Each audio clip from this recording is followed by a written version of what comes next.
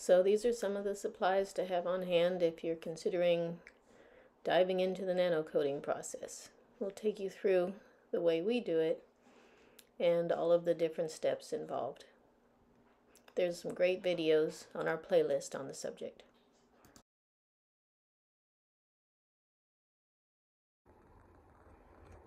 The lab is a really neat construction. So you can see the copper foil all the way up through here, and the copper elemental that a friend of mine doing some channeling for me said came in and bugged her and kept telling her to draw this picture before my session. She didn't know why, so she just did. This is where we're putting together the GaNS making kits. There's a crock pot with the nano coating coils. Up there I've got used nano coat and zinc plates and electrical connecting wires. That's a little different finesse for it. It's nice to have a sink with hot running water here. All the supplies: copper, zinc, nano coated copper, iron.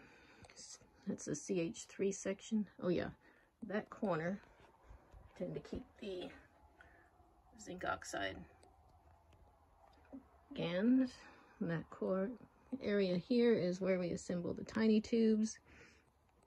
And I've got the various forms of the CO2 that we've made. And a bucket in the back has the tiny tubes themselves. These are the various forms of the gold plasma that I've made. I like to get a special glass containers for them because it's just pretty. I love that pinky purpley feel of it. And then these are plasmas that I have made before. Again, there's the copper lining. Now what you can't see is behind the walls and behind the ceiling is also this copper over the layers of the insulation. Some other plasmas that I have made. I won't show you all our stuff in storage on the shelves, but up in there above the ceiling panel, that's all lined with copper as well. So this is a nice little Faraday cage in here. Nice coherent energies full of plasma.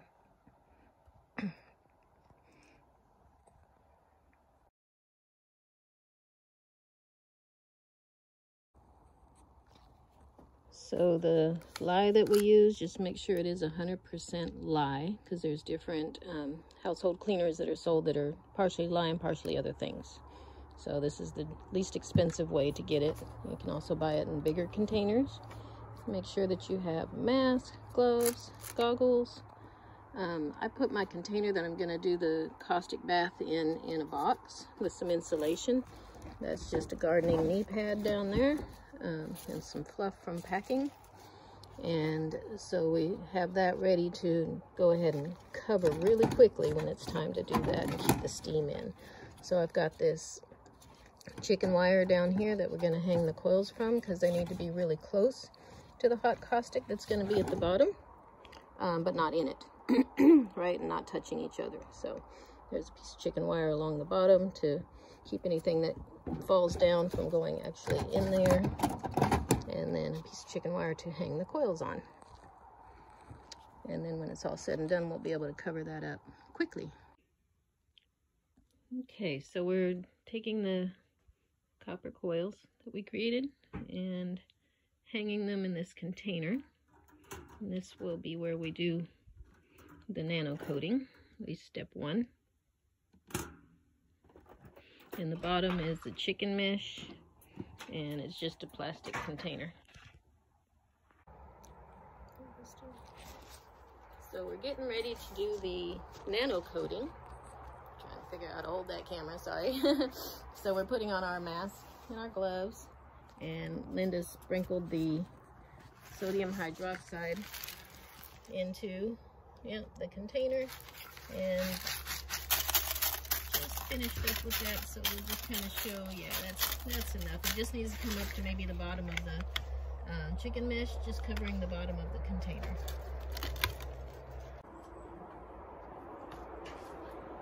Okay, so I had this boiling in the lab. We're going to keep our eyes and noses back, right? And kind of cover all but the edge there. Okay, ready? Try to hold this steam in and get out.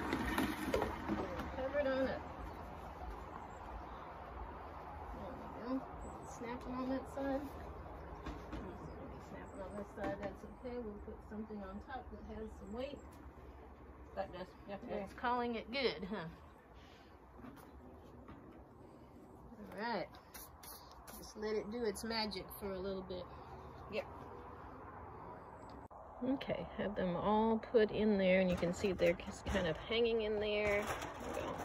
This side. You can see everybody's just kind of suspended on the chicken wire.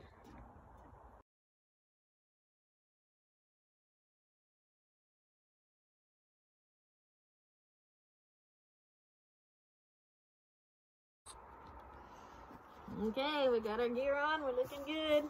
Yeah, we're looking good. We're looking real good. Oh, you're so pretty. Oh, no. Okay, so yeah, the sodium hydroxide, she's going to pour in enough to cover the bottom of the container.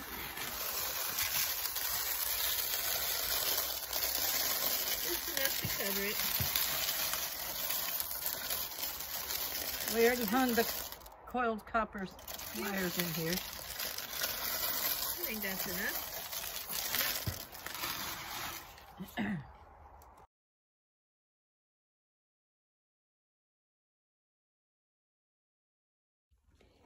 So they did pretty good after the second caustic firing. We tried to put them on the back of the golf cart and chase the sun, which worked okay for one day, but since then there really hasn't been some sun. So I'm going to transfer them to the crock pot that I've rigged up. And one thing of note, let me see if I can find one. Yeah, if they sit for too long where their other end is way down in the caustic fluid, I guess the caustic fluid kind of works off some of that nano coating. See how that's a lighter color at the bottom? So that part will have to get nano coated some more, which is fine because I have this method here where I just transfer them to a Goodwill crock pot. Let's see, what was he? $12.99. I've got my money's worth out of this poor old feller. And I'll just hang them in there and let that steam. And I usually attach it to a timer. That way it goes on and off, and it doesn't wear out the crock pot.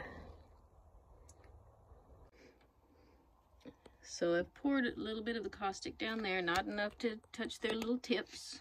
Just, you know, maybe half an inch of it, I suppose. And then we put the caustic in a spray bottle. Give them a nice thorough mist on there. And then put this lid on with a timer to come on and off every 30 minutes. Got it on high. I'll let it go on and off every 30 minutes while I'm out here doing other things.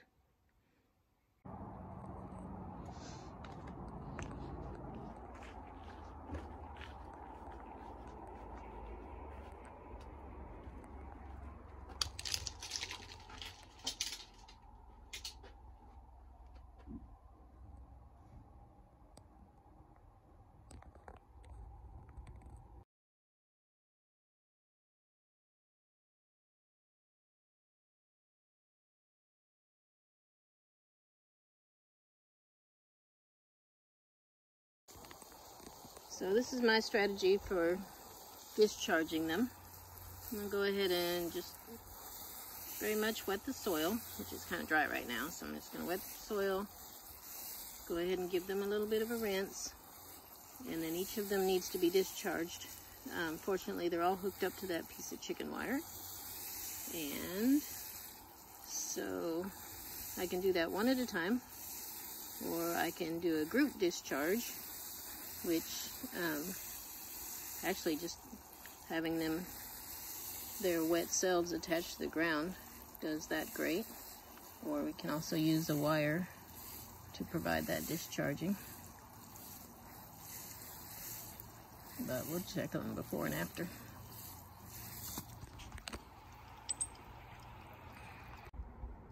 So the idea is that the charge would be trickled down, down, down off of them.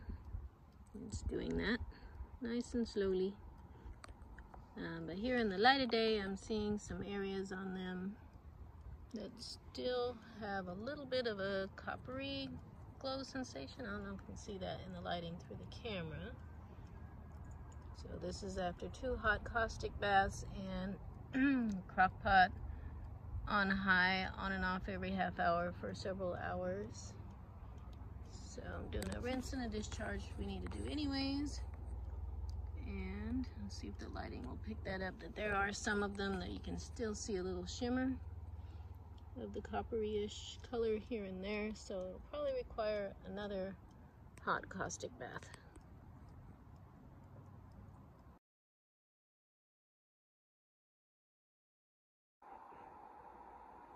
So the nano coating does seem to be getting darker and more complete. It takes a fair amount of babysitting and working with a few times a day for a few weeks. They're looking darker and darker. I'm going to let them steam out here again today. In the evening, I actually plugged them in to the crock pot. But on a nice hot sunny day, sitting out here on this tarp in this beautiful sunlight. Love the sun. Thank you, sun. Seems to be sufficient to keep a good hot steam going on. And then later I'll go ahead and do the rinsing it off, discharging it again, and then inspect them and see if they're ready to go or if we still have some work left to do.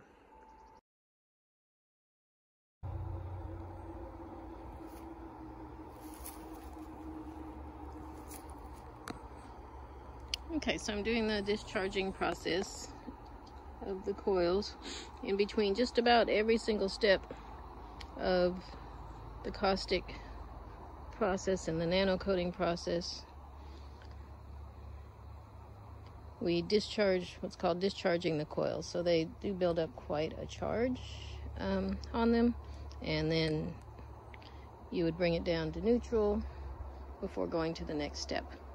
Now, know that I am absolutely no electrical expert. I don't even pretend to understand electricity. This part is just one of the steps in the nano coating process, and it helps to lay down the nano coating and keep it spaced apart more evenly, from what I understand. And it facilitates putting on a nice, deep, shiny nano coating layer, which would be like the next layer, the next layer, the next layer. So by the end of the process, apparently there's like 40,000 layers of the nano coating on the coil. And of course, the beautiful sunshine is a great place to put these coils to continue their nano coating and absorbing all the beautiful rays of the sun.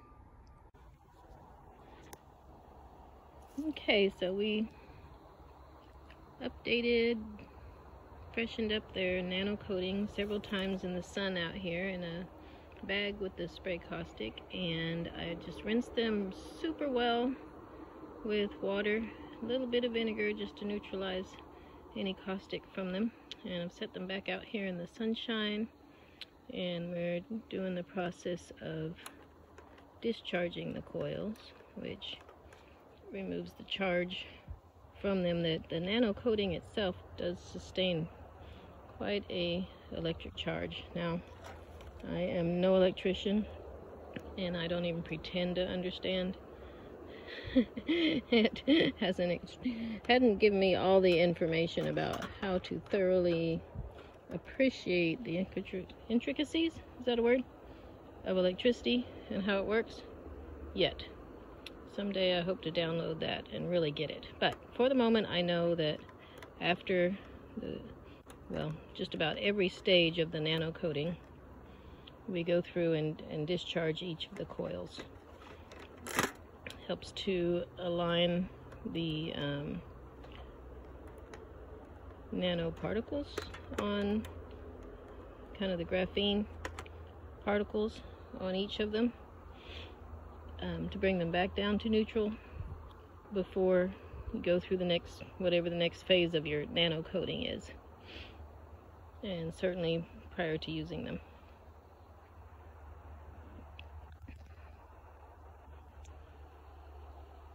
Sometimes it comes down pretty quick and sometimes it comes down pretty slow. So we'll go through each of these and get those done, and then I think we're ready to put them in some packages and send them off to you folks for the next step of our fun together, creating the GaNs. So I've got it soaking in distilled water. Now you don't want to leave these in there very long. I'm just going to rinse it, dump it out, rinse it again, maybe one more time. You don't want them just to soak overnight in the water or anything, just a quick rinse. Okay, I think these have gotten sufficiently nano coated. They look amazing. They, again, you always want to use gloves while you're handling it, and don't really touch the coil much, just mostly touch the part that's going to be hanging on the cup. You don't want to crush the little nano layers. And when you turn it around, look at it in the light, you shouldn't see any copper anymore. You shouldn't see any colors other than basically shiny black. So I'm going to go ahead and rinse these in distilled water and discharge each and every one of them. And that one's on its way.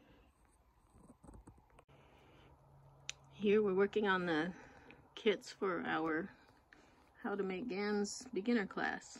I think we have about 15 sets we're going to try to make. This is the zinc plating. It's sold for putting on rooftops, but it's 99.99% pure zinc, and I don't know, about 25 bucks for an entire roll. And these are the nano coated coils. Don't touch them with your bare hand. You're supposed to handle them with gloves very carefully. And this is what we're looking at so far with the kits. Get a nano coated coil, some vials to make your own hug, some vials to do whatever else you want with. You can store them, or put those in or around water. There'll be a little wire for connecting the two plates, a spoon for collecting amino acids, 2 of the zinc pieces. Let's say that's 2 separate pieces. I figure 1 nano coated coil is usually good for more than 1 batch of GaNs, so hopefully people will be able to make either 2 batches using these 2, or there's a couple of other ideas that we'll give them on that, how to make even some of the different types of GaNs depending on how well this nano coated coil preserves. And then something I was throwing around was having more things for people to make their own DIY stuff. So I'm going to put a fruit and veggie vial in there that they can put in their spray bottle, and a little container that they can make their own little necklace. And then a stretchy fabric headband. You can either use this to put around a gallon jug of water. It's about the right size. Or if you're good with a sewing machine or just a needle and thread, you can cut it in half and make 2 hugs. So we'll do that when we do our DIY class, the last one. And I'll just give a quick little shot. These are some GaNs that I made fairly recently and haven't harvested yet. So I need to do that, or I may hold off and do that during the class. Show people how to harvest them. The one we'll be making in class is this one.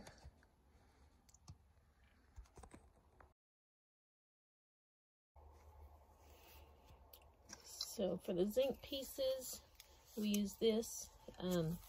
It's sold as a moss retardant for roofs.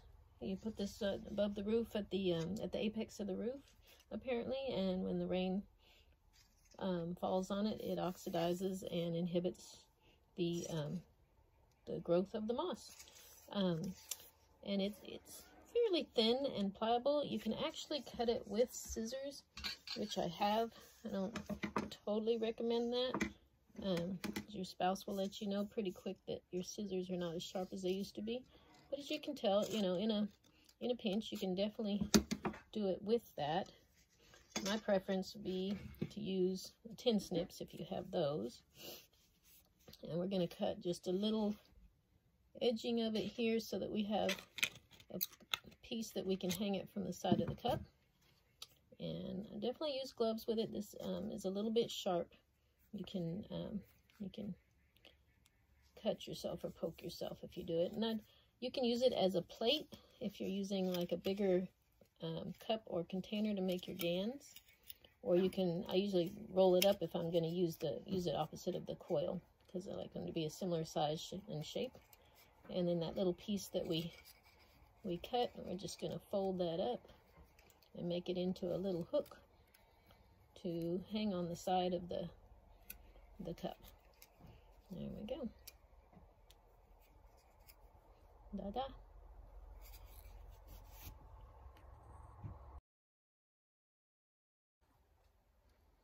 So you can use just about any sort of copper wire to connect your nano-coated coil to your zinc plate for the GaNs making project. This is the one that I just took out, so it's kind of spent. The nano coating is kind of finished up its lifetime on that set that's been in there percolating and making some great GaNs for about, I guess, 4 or 5 days with the quicker method of just connecting the two. So for that setup, I was using this 20 gauge wire. Oh, this is 18 gauge, excuse me. You can use just about any wire to connect your two plates. This is just scrapped wire. Another great place to get it, and very easy to use, is stranded wire. So you can actually get I got this scrap wire at the secondhand store, right? It's just a really good bunch of copper wire in there. The trick is getting it out, right? So take a lot of care and patience in handling your wire. Let's see if I've got this pointed enough to where we can actually see what I'm doing. Here we go. So, at a very basic level, you can just take a box knife and trying to get it where the camera will actually show it, and just gradually cut off that piece of plastic. Make sure you're not cutting toward yourself, right? And that, pulls enough of that off of there where you can keep pulling your stranded wire out. So I usually get about, about a 10-inch piece of that. And this one stranded wire has got, I don't know how many in it, a lot. So you can separate out, I usually do about 3. 1, 2, 3. 3 is a good catalyst number, and it seems like it's enough. So I will pull those 3 out of this business here, and you can just, this is enough for both sides of this. You can have you can cut this in half, see? And then you would just have a piece you connect here and here, and then twist it together on the top. Okay, if you're going to use it with an LED light, it's handy to have a way to twist it on there. So I'll just take this little small, I think that's just a twisty tie. That's just happens to be round, right? And I'm just gonna go windy, windy, windy till I get a few little rounds on this side, a few little rounds on this side. There we go. And then I'm just going to pull that off of there. See how it's wound around? I'm just going to pull that off of there and snip that in half. So I'll do about half on each side of it. And then just kind of straighten that out a little bit. The light is over here enough. Let's see. Maybe that helps. There we go. Straighten this little puppy out a little bit. And then we can use these two ends to put our LED leads in. Make sure that the light is showing what I'm doing. There you go. I'll put the other one in the other side so I can aim there. There we go. And I'll usually kind of, straddle these two so that they're away from each other. And then you can, with this stranded wire, you can just pinch it with your fingers. Right, that's enough usually. Or you can take a pair of pliers and give it a little squish, just to kind of hold it in place. There we go. Give those two each a little squish. So sometimes it's easier to go ahead and hook these up to your zinc plate and your nano-coated coil first, and then slide this little guy in here, because handling it back and forth, it might slide out, but no big deal. You just put it right back in, right? Nice. And you can see with the LED lights, there's usually a shorter pole and a longer pole. Let me get one that I haven't straddled it, because you've got to be mindful of which you're doing, positive or negative. So with all the LED lights, there's a shorter leg and a longer leg. The shorter leg is the one on the side with what I call the flag, and it's a black flag. I just call it the black flag just to help me remind myself that that's the negative pole that you're going to attach to the nano coated coil. So this is the shorter foot leg. Yeah, a little bit shorter. Some of them are more accentuated than others. This one just barely, you can tell. So the shorter one is the one that you're going to attach to the negative pole and the nano material, and then the longer leg is the one you're going to attach to the zinc plate. That is if you're making the variety that's more CO2 than ZNO. So we're assembling the GaNS making kits. Got all the parts put together except for the nano-coated coil, because we like to wait till last. That's something that you want to handle very little, if at all. Make sure you leave it in your package until you're ready to actually use it. So we use gloves when we're handling it, and move it around minimally. So we put it in last so we weren't handling them near as much.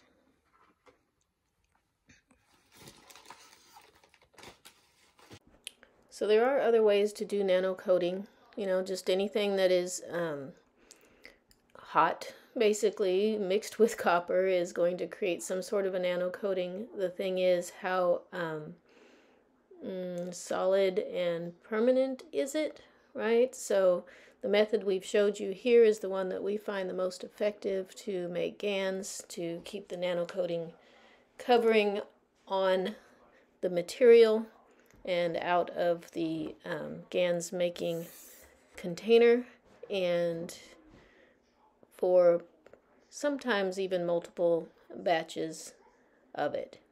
See the video we did on the creation of GaNs during emergency situations in a hurricane, and the Kesh Foundation also has some videos with Kesh using a blowtorch basically to nano coat the copper, which we have tried.